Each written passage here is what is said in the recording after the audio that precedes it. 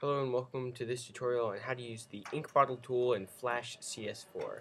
So let's get started. Let's go over here on the right side and click the ink bottle tool. Normally this icon will be the paint bucket tool, but you just have to click here and it'll be right up here, or you can just press S to get it.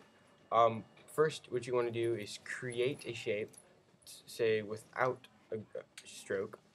Just go in and create a regular rectangle. Notice it doesn't have any stroke. That's what that little line means. But then I go over and do some stuff, and then I realize, wait, I probably should have put one on here, or it would look better with one.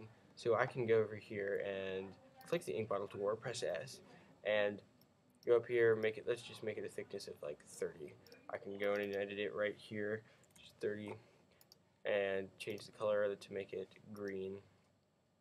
And I can change the style. Obviously, let's make it ragged because that looks kind of funky. And then just click on the shape and it'll add it. Obviously, since that is ragged, it doesn't look very good. So what I can do is I can click off and double click on it and go back here and edit it. I can change it to hairline. I can change the thickness.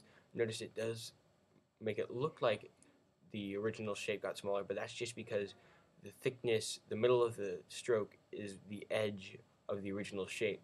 So the thickness is not, the stroke is not just going out from the edge of the original shape. I can go in here and change it. I can take it off.